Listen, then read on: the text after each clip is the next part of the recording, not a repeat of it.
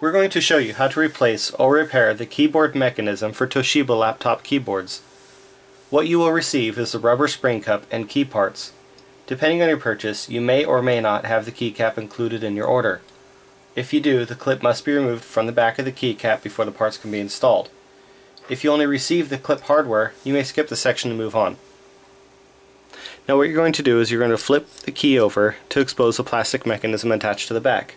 You need to remove this first. How to do that is use a small tool, get between the back of the clip and the back of the key. Gently pry the two pieces apart and be careful not to break any of the plastic mechanisms.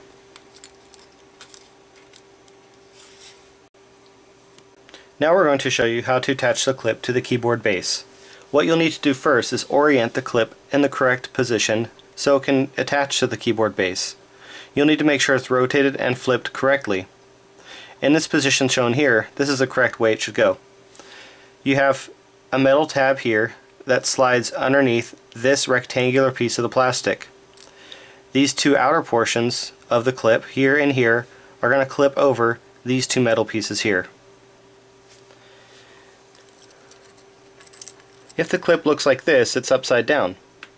You'll see two tabs protruding over the inner piece, and most obviously you'll see a piece of plastic raised up from the rest of the clip.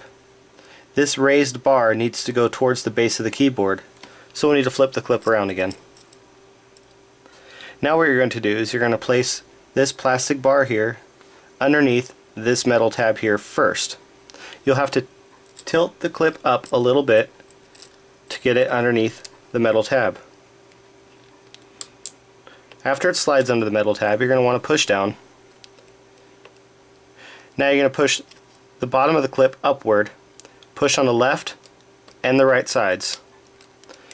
That should allow these plastic pieces to clip under these metal pieces. Make sure you push down from the top on the left and right after they click in to get them fully underneath. Now what you're going to want to do is attach the keycap onto the keyboard base. You'll simply take the keycap, place it at an equidistance from the surrounding keys, press on the corners diagonally, and the key will snap into place.